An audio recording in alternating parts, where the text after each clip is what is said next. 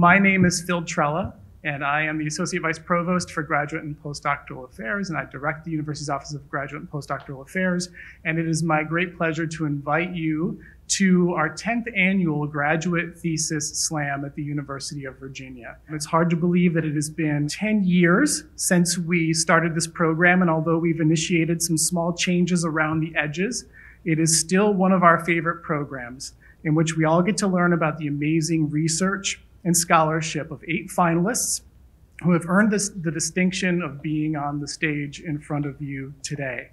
I like to think of it as by far the most exciting and enlightening 24 minutes of each and every year. So what is the Grad Thesis SLAM? For those of you who haven't seen this before, who haven't been part of it before, the Grad Thesis SLAM is a competition, an academic competition, in which students come to gather to describe their dissertation research within 3 minutes or less to a general audience. The Grad Thesis SLAM celebrates the scholarship and discoveries made by all of our doctoral students across all fields and encourages them to communicate the essence and substance of their work to the broader community. Why do we do this? We do this in part because it is our mission to not only discover, but to disseminate knowledge, to communicate both within and across and beyond our disciplines, extending knowledge to the broader community that depends on us and supports us. We do it as part of our ongoing desire to open the PhD more generously to society. And we do it because it's a lot of fun and because there are prizes. Now, while we focus today on these 8 amazing finalists, I'd like to remind everyone that this culminating event is really just the tip of the iceberg. We started this program months ago with workshops and trainings and practice sessions and research communication and a robust preliminary round of presentations that have led us here to listen to these 8 extraordinary talks, which you will begin to hear in just a few minutes. Now, with our broader goals laid out, each of our finalists, I'm going to talk about some of the specifics about the way that this works. Each of our 8 finalists, I'm not going to go into all the details, but they will be judged on a couple of broad criteria. The first is comprehension and content, and the second is engagement and communication. I'm going to advance the slide here. So here are the 8 finalists that we will have talking today in the order of their presentations and a rough agenda of the way that this will work. We're going to be judging them in comprehension and content, and engagement and communication. I am especially grateful to our 4 judges who have joined us today, coming from as far away as Atlanta, Georgia, the Council of Graduate Schools in Washington, D.C., and the University Library, and all the way from engineering. So I want to welcome them today and say a few words about each of them. I will introduce them in the order from my left to right, in which they are seated at the table. So the first is Ansley Abraham. Ansley is the director of the SREB State Doctoral Scholars Program. Ansley is the founding director of the SREB Doctoral Scholars Program, which was founded in 1993. Under his direction, the Doctoral Scholars Program has developed into a nationally recognized program for producing minority PhDs who seek faculty careers. The program hosts the annual Institute on Teaching and Mentoring, the largest gathering of minority PhD scholars in the nation. He earned a BS, MS, and PhD in sociology and psychology from Florida State University. Ansley, would you mind standing for just a second and waving to our crowd here? Thank you, Ansley. Thank you, Ansley, for joining us. We count him for sure among our great friends in the networks that we engage in. Our next judge is Rosalind Byrne. Rosalind is the Anne Shirley Carter Olson Professor of Applied Ethics. She's the chair of the Department of Engineering and Society, and she's the director of the Online Ethics Center for Engineering and Science in the School of Engineering and Applied Science here at UVA. As an ethics scholar, Dr. Byrne explores the intersecting realms of emerging technologies, science, fiction, and myth, and the links between the moral, human, and non-human worlds. She has published several academic books, including Nanotalk Conversations with Scientists and Engineers about Ethics, Meaning, and Belief in the Development of Nanotechnology, and Creating Life from Life, Biotechnology and Science Fiction, as well as other award-winning books in the genres of both fiction and body, mind, spirit. Dr. Byrne, if you wouldn't mind standing. Thank you. Our next judge is Amy Scott from the Council of Graduate Schools. Amy is the Associate Vice President for Government Relations and Public Policy Development. Amy has served as the Associate VP for Government Relations and Public Policy for the Council of Graduate Schools since July of 2021. In this role, she provides support and leadership to CGS on public policy, issues impacting graduate education specifically. Ms. Scott leads the development and implementation of CGS's federal policy agenda and represents CGS in the higher education community in Washington, D.C.-based scientific coalitions. Prior to joining CGS, Amy served as Associate Vice President for the Association of American Universities and co-chaired the Coalition for National Science Funding, a coalition that advocates for NSF funding, and the Compete America Coalition, a coalition that advocates for immigration reform. Amy, thanks for joining us today. If you wouldn't mind standing, I would appreciate it.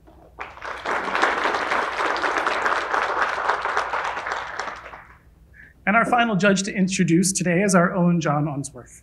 John Unsworth is the Dean of UVA Libraries, University Librarian, and Professor of English, and great friend of grad students, I might add. John Unsworth received his PhD in English from UVA in 1988. He taught English at North Carolina State before returning to UVA in 1993 to run the Institute for Advanced Technology and Humanities and to teach in the English department. From 2003 to 2012, he was Dean of the Graduate School of Library and Information Science at the University of Illinois at Urbana-Champaign. And from 2012 to 2016, he was Vice Provost and University Librarian and CIO at Brandeis University before returning to us back here in Charlottesville in 2016. John.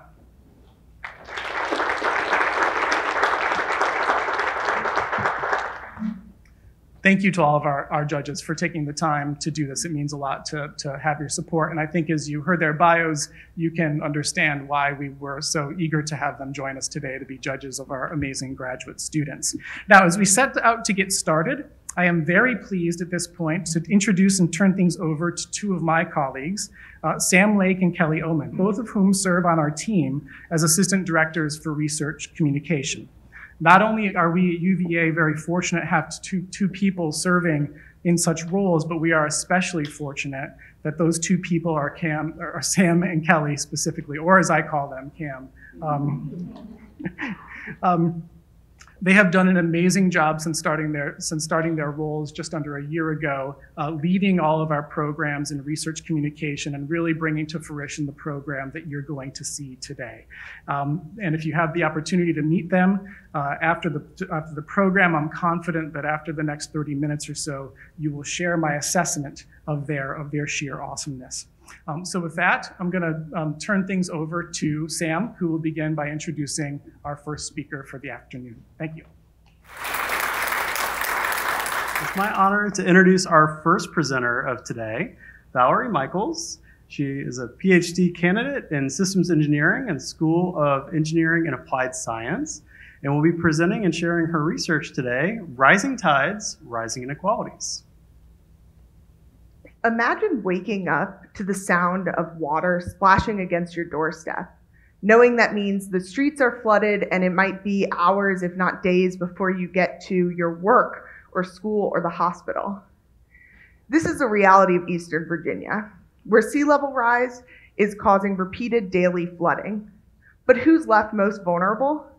People who have nowhere to go, those who have been systemically marginalized.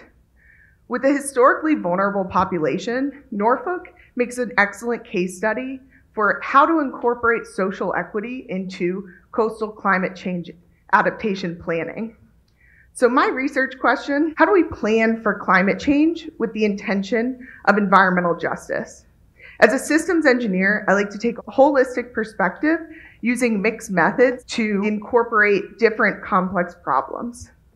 We interviewed over 40 influential stakeholders in Norfolk's coastal adaptation system, including nonprofits, academics, and government. So I'd like to bring up three major points. First is urban heat.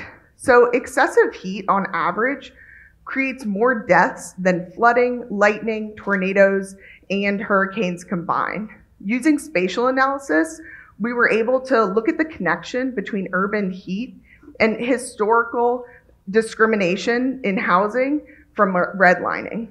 This is due to a lack of tree canopy development in those areas. Second is that those historical inequities have cultural implications. So adaptation solutions like managed retreat that require resident participation might need sensitivity to the fact that those communities experience distrust in government interventions. Finally, gentrification. Green infrastructure is great, but it also increases property values and drives out low-income residents. So it needs to be paired with affordable housing options. So how do we actually address some of these issues? Well, you incorporate the people that are most affected. So using a feedback system, you can actually meet the needs of a community by using adaptation plans that address their specific needs. Also, using qualitative and quantitative assessments in order to understand the specific cultural and social implications of a specific locality. So finally, the future of my research is regional coordination. That means I don't want what I'm doing here to impact my neighbor over there. So I say plan locally, coordinate regionally, and make the state pay for it.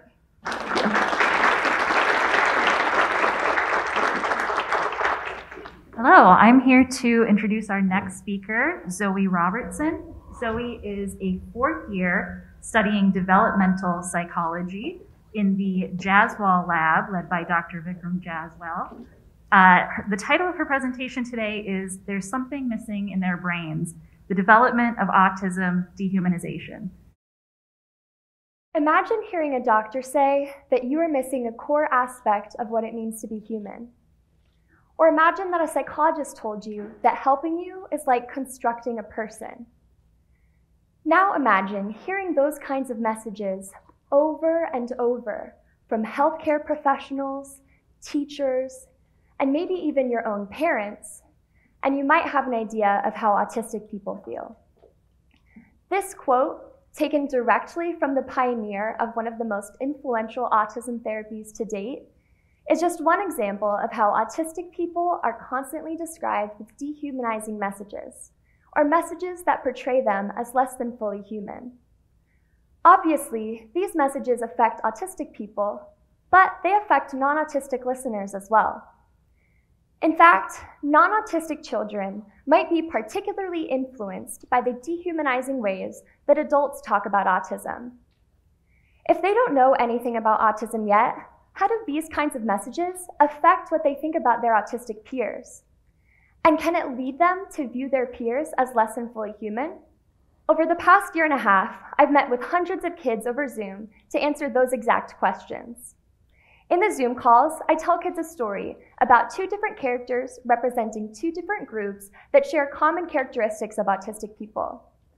But I describe one of the groups with the kinds of dehumanizing messages that, based on existing research, kids might already hear about their autistic peers. For example, that they're missing something in their brains, or that they can't understand other people. I describe the other character with humanizing language.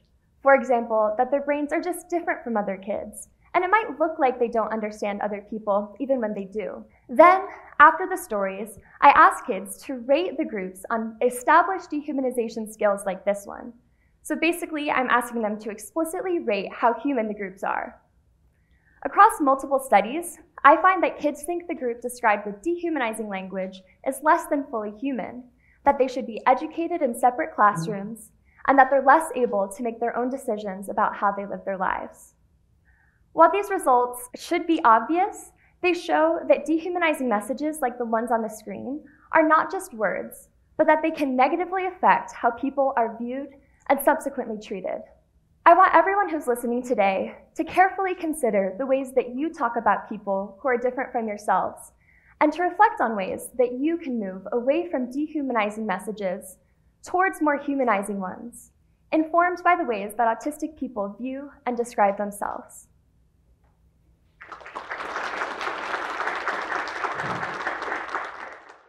It's my honor to introduce our next speaker, Abigail Graham from the Chemistry Department and the Graduate School of Arts and Sciences. Her presentation is titled, How Does the Brain Work?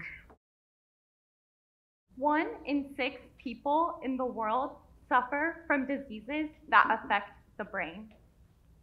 1 in 6.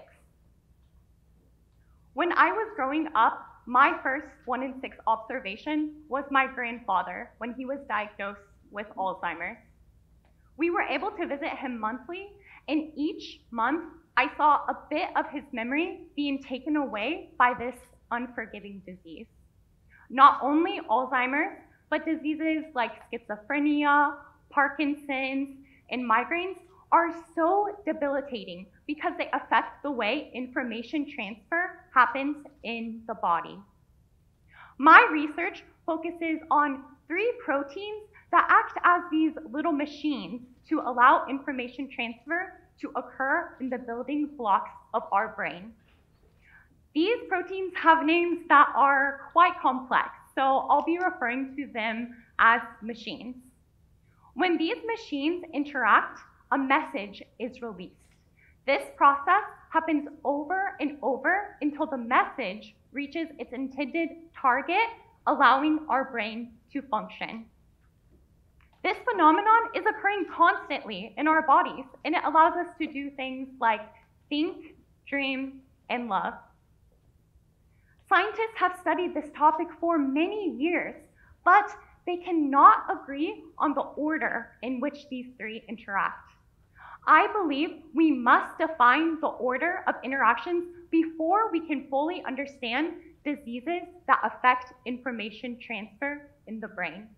My dissertation aims to clear up this confusion by taking a very detailed and careful approach. In my work, I attach a special label onto the machine. That label gives me information on what the machine looks like at the position I have placed the label. Through this work, I have been able to identify that one of the machines is likely interacting with the others in 2 unique steps. Therefore, this finding provides a possible explanation to some of the conflicting data that has been published in this field.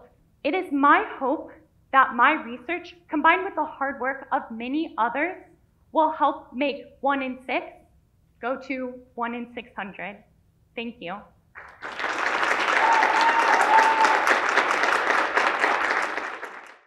Okay, up next we have Aba Basargekar, who is from the Department of Psychology. She's a 5th year studying developmental psychology. The title of her presentation today is Autism and Autonomy. Autism, as you may know, is a lifelong condition. Autistic people, like the person in color on the slide here, differ from those around them in the way they interact and communicate with the world. Over the years, several treatments have come up proposing to reduce the severity of this difference. The one I'm going to tell you about today is a particularly disturbing one. Since 1990, the Judge Rotenberg Center, an institution for autistic individuals, has been using contingent skin shock to control the behavior of some of their students. When these students do something they shouldn't, they receive an electric shock. Now, this is something the UN calls torture, and yet today it is legal in the United States. So what explains this? Why is treatment that we don't condone for convicts and animals considered okay for autistic people? Maybe the answer lies in some common perceptions and attitudes towards autistic people. Hold on to your seats, because this story will take a few turns. My initial thought was that maybe people believe that autistic people just don't feel that much pain. That's why they're unfazed when painful treatments are proposed for autistic people. So in my early studies, I introduced participants to a fictitious autistic or a non-autistic character, let's call her Taylor, and asked them how much pain Taylor would feel if she, say, bumped her knee or got a paper cut. And to my surprise, in study after study after study, participants seemed to think that the autistic Taylor would feel more pain than the non-autistic Taylor. And that was puzzling, because if people believe that autistic people feel a lot of pain, why are they willing to subject them to pain? So then I considered another possibility. Maybe people believe that autistic people are vulnerable, just not very capable of controlling their own lives. And since they cannot control their own lives, maybe somebody else should be doing it for them. So next I introduced participants to the same 2 characters as before, autistic and non-autistic Taylor, accomplished college students, and asked them who should be taking decisions about Taylor's life. Should it be Taylor or her parents? And as I expected, participants were likely to say that the non-autistic Taylor should be taking her own decisions. but they were more likely to say that the autistic Taylor's parents should be taking her decisions. So people believe that autistic people feel pain and yet believe that they deserve less autonomy. Even the most sympathetic attitudes towards autistic people can come laced with a shadow of control. My hope is that by illuminating these paternalistic attitudes, we can create a world that is more respectful of autistic people. Thank you. I'm excited to introduce our fifth presenter today, Josh Danoff, in the Department of Psychology in the Graduate School of Arts and Sciences. Josh is presenting How Our Fathers Shape Our Brains and Behavior. I want you all to think about your parents and how they have helped shape you into who you became, and how your life might have turned out differently if you had different parents or even one fewer parent. This is the central question of my research. How do our parents shape our brain development? And though I'm interested in how this happens in humans, I use an animal model to study this more molecularly in the brain. I use these critters called prairie voles, which are really interesting because unlike other neuroscience models like mouse or rat, these guys are biparental, meaning both mom and dad help take care of the pups just like human parents do. And what normal parenting looks like for a prairie vole might be a little bit different than humans, but they do the same sorts of nurturing behaviors, so they'll provide a shelter and make sure that these animals are safe and clean. And in fact, dads are so involved in the species that they do everything that moms do, except for nurse the pups. And so my question is, what is the relative role of moms and dads in shaping our behaviors? And specifically, how might this actually differ between boys and girls, or sons and daughters? So the first thing I looked at was what's happening in the cells of the brain. So what I did here was took animals that were raised by some by high care parents, some by low care parents, and looked at gene expression, or what is happening within the cells in the brain to actually shape behavior. And I found that specifically sons raised by higher care parents actually have increased expression of genes that are related to the way the brain develops. And the next thing I did was look at the structure of the brain, or actually the connections between the neurons, the cells in the brains, and these connections that allow them to communicate. And what I found is that sons are specifically sensitive to care by fathers. So sons raised by high care fathers actually have more of these brain connections in a region of the brain that's really critical for the way they process rewards. And again, there was actually no change in the daughters. And lastly, I looked at social behaviors. What I found, again, was a sex-specific effect, that sons raised by high care fathers, when they're older, they actually display more parental behavior towards infants. But the opposite is actually true of females, that females raised by higher care fathers later in life display less parental behavior. And so what I found is that there's a really specific effect of fathers in raising sons, that the development of the brain in boys is just really, really sensitive to their father providing these kinds of nurturing cares. And my hope is that by understanding how typical development is different in boys and girls, we might understand why boys are more susceptible to neurodevelopmental disorders like ADHD and autism, and why girls are more resilient to these kinds of disorders, but actually more at risk for other kinds of disorders later in life, like depression and anxiety. Thank you.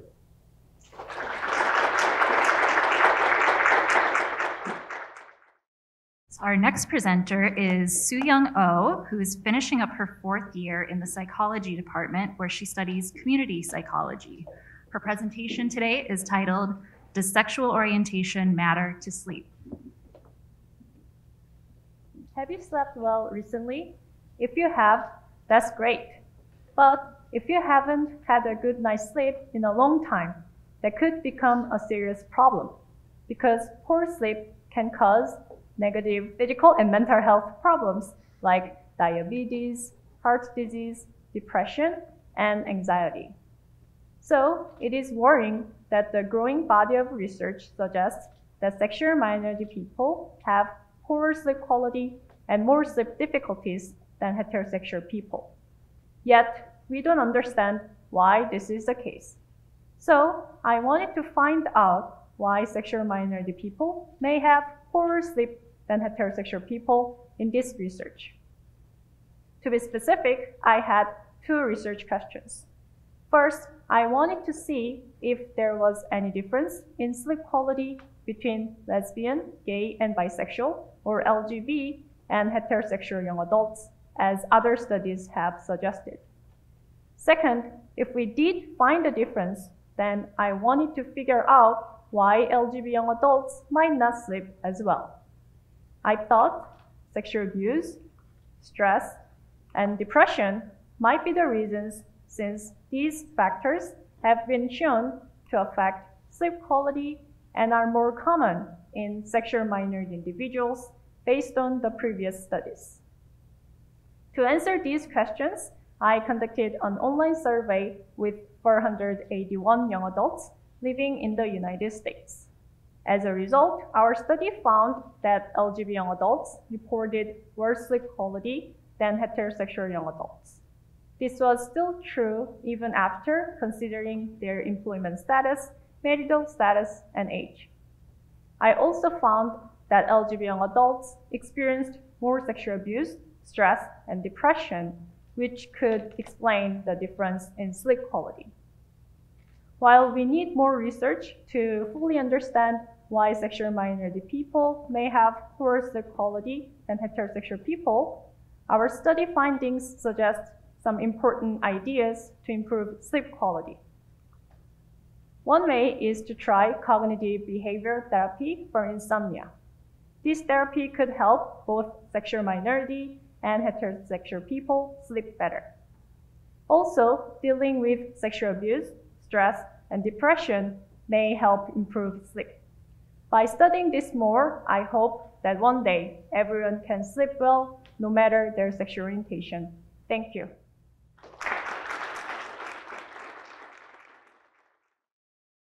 It's my pleasure to introduce our next speaker, Rachel Torriello, who is in the Department of Chemistry in the Graduate School of Arts and Sciences, presenting a new method for age prediction for forensic human identification.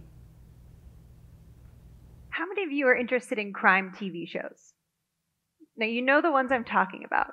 A jogger is running through the woods and stumbles upon a crime scene, and after the opening credits, you see three very handsomely dressed detectives all standing around a body, and they're saying witty and borderline inappropriate jokes. Those crime TV shows. No matter how heinous the crime, these shows are all sort of comforting, aren't they? Because they always catch the perpetrator by the end of the episode. And usually it's from a match in a DNA database. But what if I told you that in reality, only about 6% of the US population is represented in that database, and only about 3% of that 6% result in matches, or hits, as we call them in forensics? So what happens to the other 99% of people who are touched by crime? Well, their cases certainly don't get solved by the end of the episode. So this is a picture of me kneeling down to swab blood off the sidewalk from a perpetrator who has left the scene of a crime.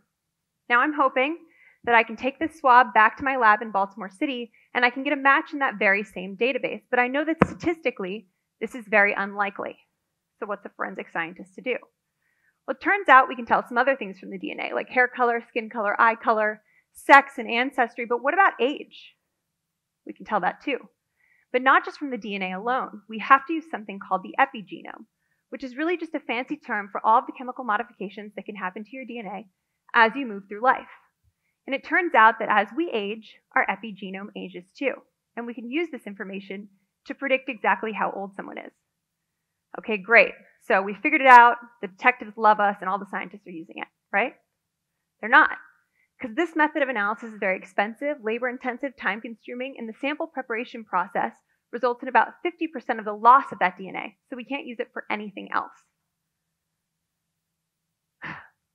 So I decided to quit my job as a forensic scientist and pursue this as a line of research for my PhD. Now, 4 years later, I've developed a device that automates and streamlines sample preparation for forensic human age prediction. The process works for up to 5 samples to be processed simultaneously on a device that requires minimal manual user intervention beyond placing a swab at that central chamber in the center of the device. I hope that with my method, we can solve more crimes, we can alleviate some of the burden placed on forensic laboratories worldwide, and we can make reality a little bit more like that fiction we're so comforted by on those TV shows that we love so much.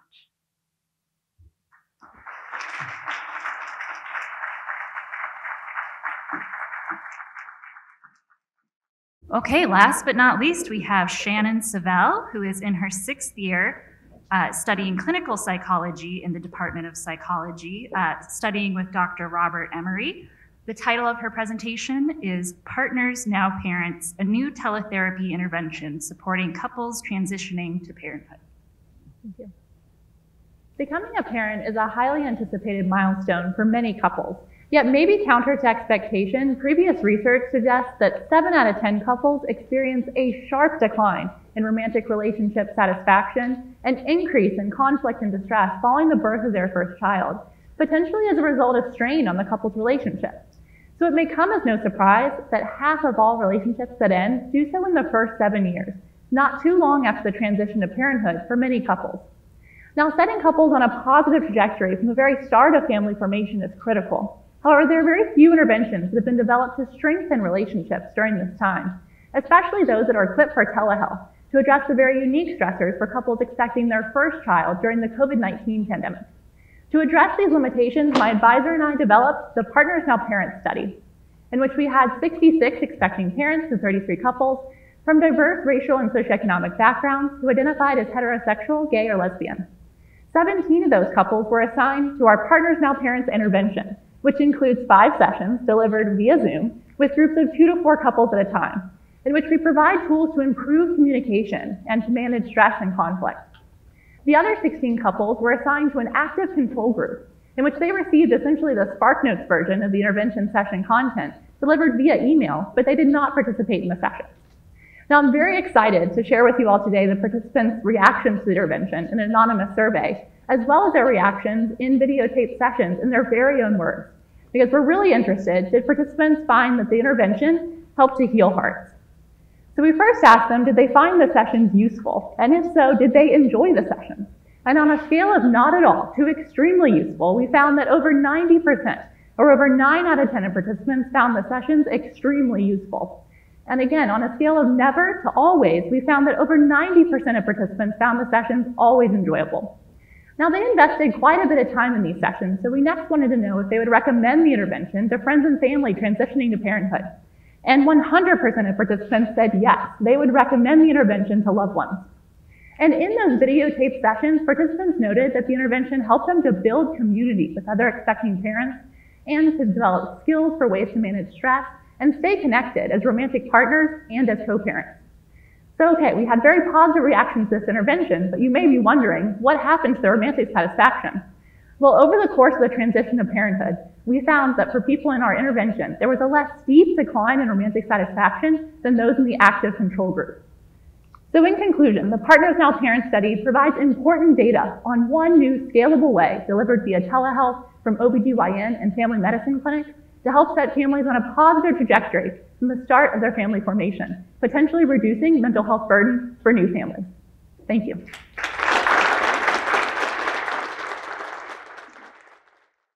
Sam and I have had the great pleasure of working with all of today's finalists over the past few months as part of the PhD Plus preparation series and throughout the preliminary round of the competition. We got to see firsthand the huge amount of work that goes into distilling years of research into 3 short minutes. And needless to say, the preliminary judges had a really hard job narrowing it down to these 8. And our finalist judges are going to have a similarly difficult job choosing the winners today. So with that, we're going to dismiss the judges to deliberate. We have about half an hour for them to have that conversation. And in the meantime, we have a reception back here for all of us to spend some time and talk to, mingle with the presenters and enjoy some beverages and snacks. And then we'll reconvene in 30 minutes to share the results and winners. But we need your help with one of the awards, with the Audience Choice Award. So in the program that you should have an Audience Choice ballot. If you could select one person, your favorite, and submit your ballot to the box on the table behind me, that would be great. And we'd like you to do that on your way to the reception so that we have all of those to count in time for the award announcement. The winner of the Audience Choice Award will receive a prize of $500, so choose well. Okay, so with that, we'll reconvene in 30 minutes. There's pens on the table if you need them, but otherwise, judges, good luck.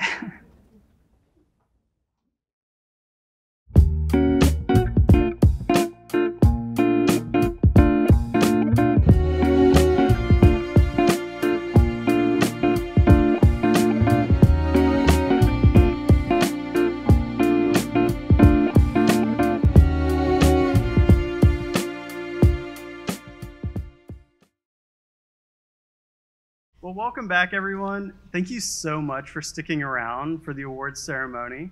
As you can tell from some of the remarks Kelly and Phil have both been making, we have had just an amazing time working with the nearly 30 students that we've engaged with through the preliminary round, the prep series, leading all the way to the finals. This is one of the events that our office really looks forward to each and every year. And we're so thrilled that you were able to be here to kind of see the finalists with these polished presentations.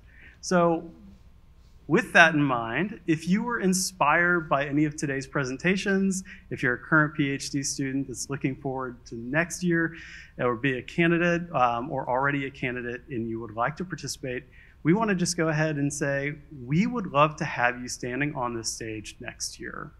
We'll have an event and we have the timeline up here. But as you've noticed, we have the prep series that's really designed to help students prepare to give one of these presentations. Walking all the way from thinking about your own research story and how you want to tell that story, to designing a script, designing your slides that really complement that story, all the way to practicing and polishing your presentation.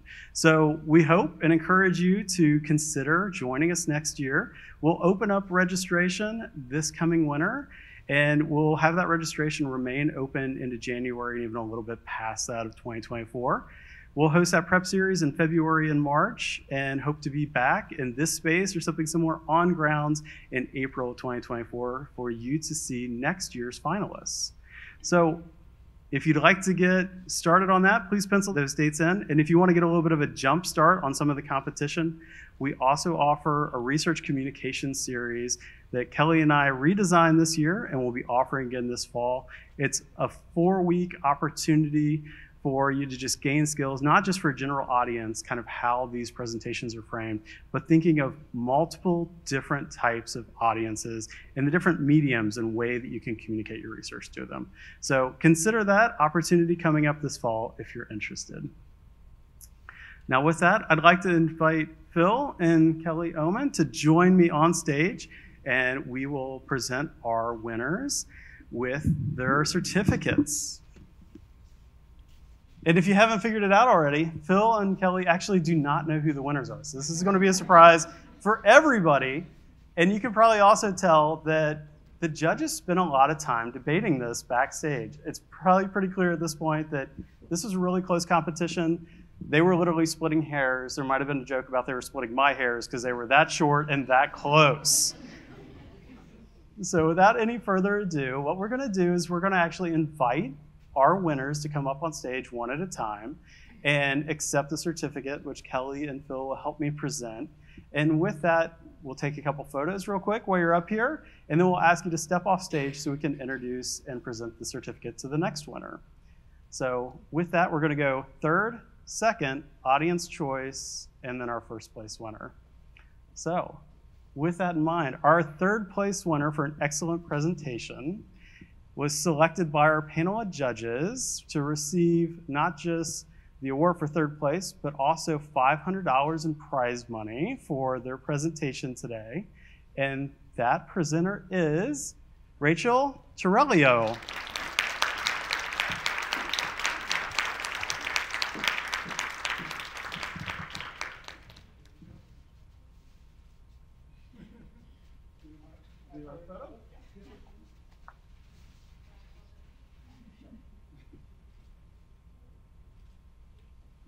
Congratulations.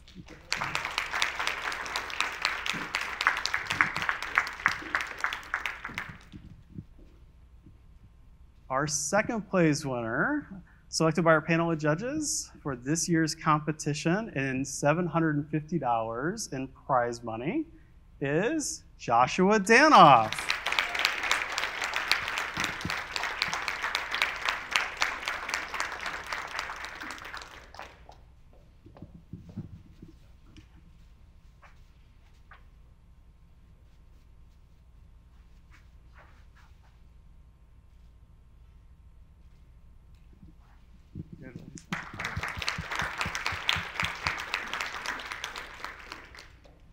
The moment I know you've all been waiting for because you voted in it, our Audience Choice Award. So the one that was selected by you for our $500 prize as well as bragging rights for Audience Choice Award is Rachel Pagliello. You get to come back up. We have an earned certificate for you.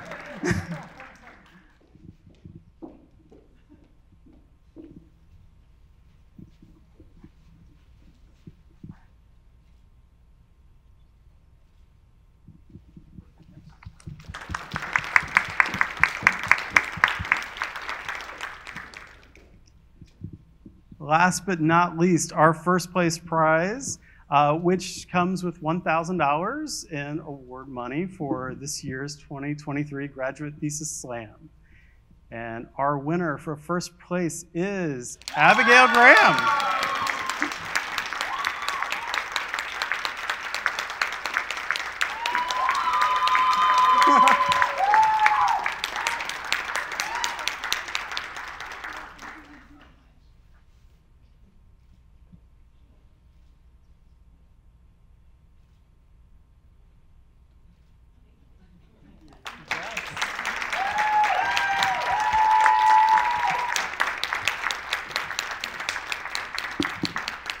And additionally, if we could have one big round of applause for all of our presenters at this year's competition.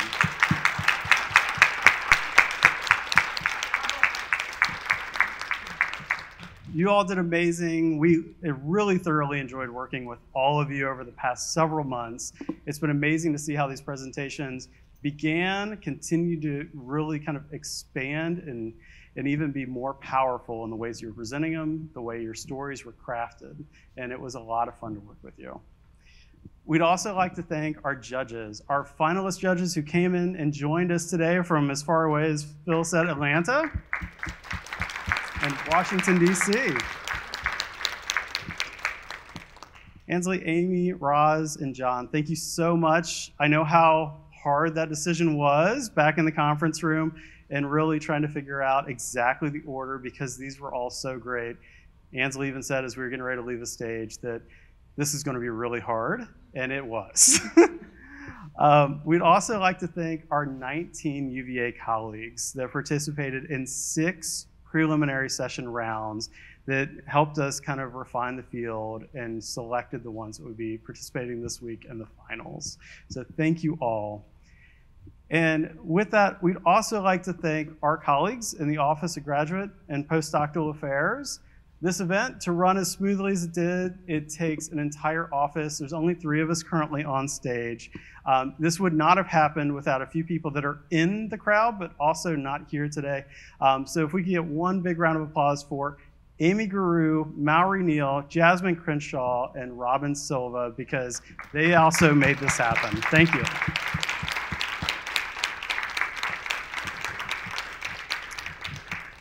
So we look forward to seeing you again next year, hopefully back here in Alumni Hall for our 2024 Graduate Thesis SLAM.